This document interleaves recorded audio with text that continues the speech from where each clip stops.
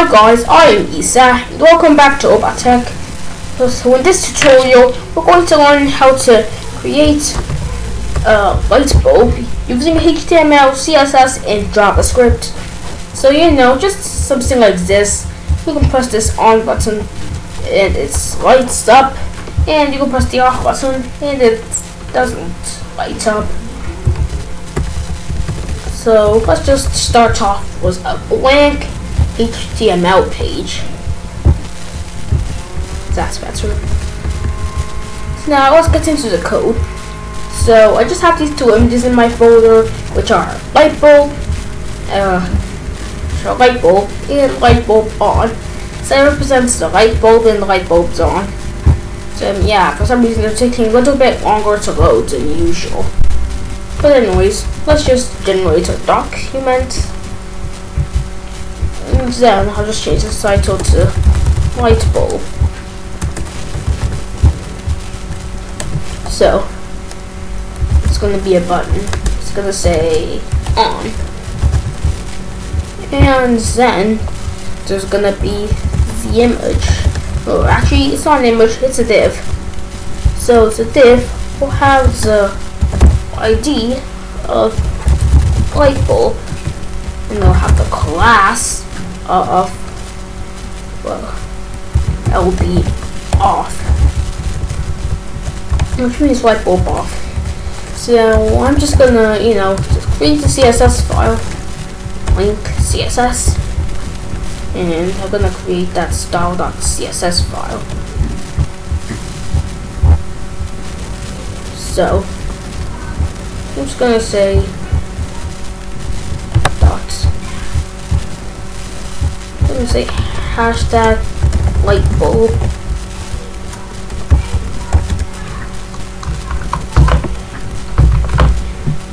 So we're gonna say hashtag Lightbulb.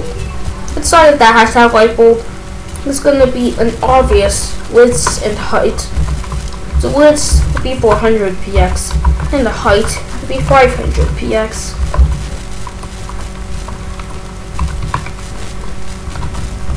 So and then just gonna add a background or something, and that's gonna be a URL. And just the URL to the Lightbulb, that's his. So I'm gonna write URL lightbulb.png, and let's just reload up the file. And we have this on switch and a Lightbulb. So let's just let me just add some JavaScript to this, because it's missing its functionality. The button doesn't do anything. It's just there. So the JavaScript source is going to be script.js, and that file doesn't exist. So again, we're just going to create it as usual.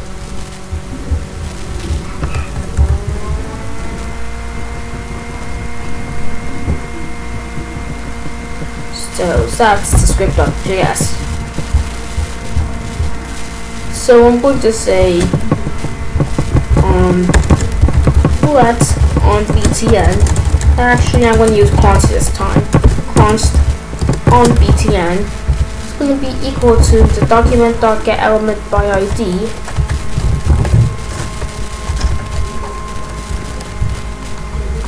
btn. And now I haven't added that btn ID, but come on, we're gonna do it later. So I'm just gonna paste that in, and we're gonna replace that with Lightbulb. So that's gonna be a document.getElementById Lightbulb.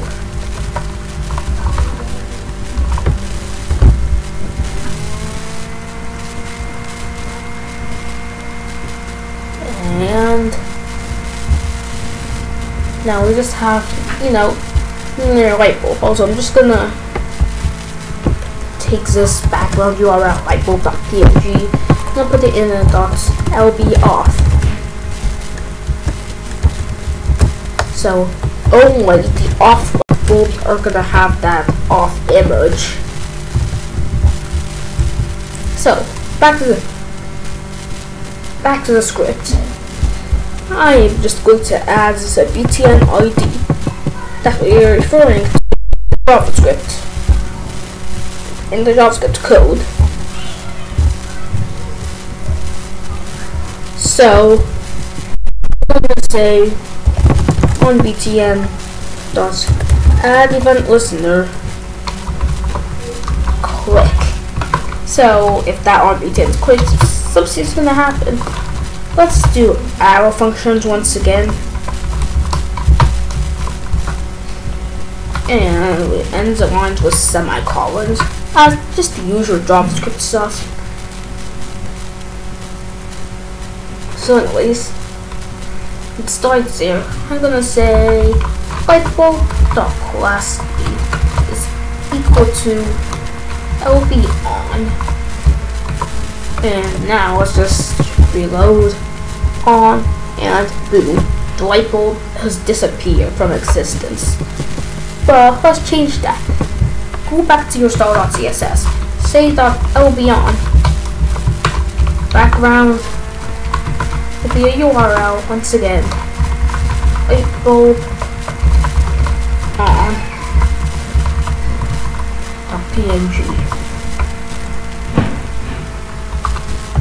and let's press the on button. Now you can see that bright shining light bulb, even though it's not really going to shine in that black of a same background. So let's just add a body tag, and I'm going to add a background of, I don't know, 0, 1, 2, 0, 1, 2. Good, now it has a blue background, and now because she's a shining light properly. Yeah, but let's just, add a bit of styling onto our thing. So we're going to say display grid. The reason why is because I want this light bulb to be on the right side of the screen, the on button to be on the left side of the screen, and yeah, that's not really possible without grid. So look, the on button has stretched its way out. So I'm just gonna go to this hashtag lightbulb. I'm gonna say grid column 2. In here, I'm going to say grid template columns 2 and grid template rows will be 1. And there. Now it's like that. The on button's there and the light bulb's there.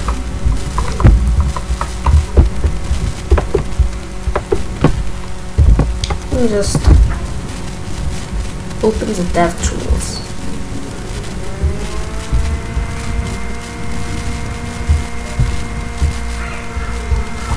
So yeah, well, everything's, yeah,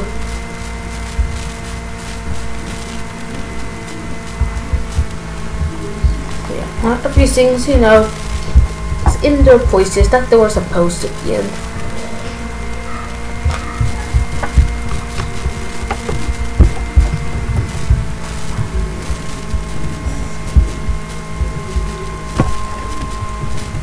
So I'm also gonna add another button.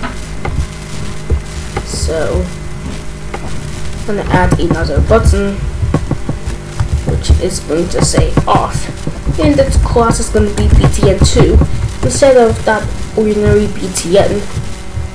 And we have the on off button. So let's go back to VS Code here. And I'm going to say btn grid column 1. Oh yeah, it's supposed to be .btn. So grid column will be 1. The grid row will be 1. And just like that, nothing really happens. So I'm gonna add some styling to the other BTN. But yeah, also before that, I'm just gonna change the grid template rows to 2, since you know that it doesn't really fit 2 BTNs. So b.btn2 with column 1 grid row will be 2.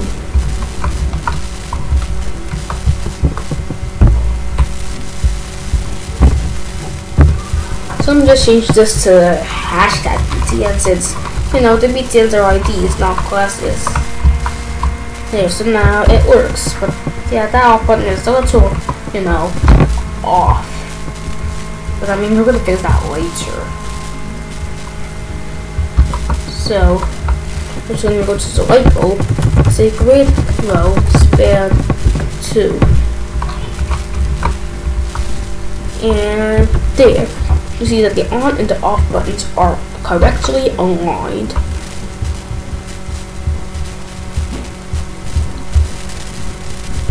So now we'll change the styling of the buttons. So we're gonna say button, you know, to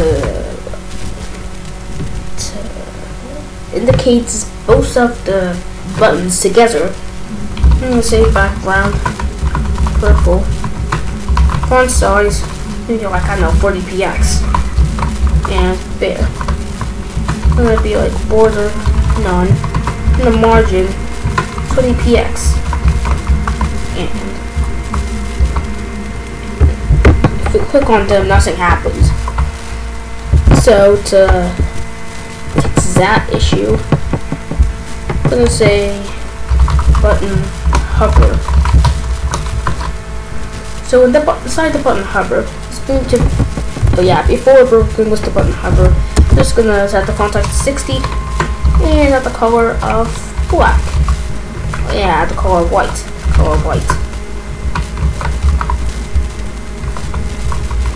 So the button hovers, I'm gonna have a background of indigo. And now if you hover over them, they have a better background.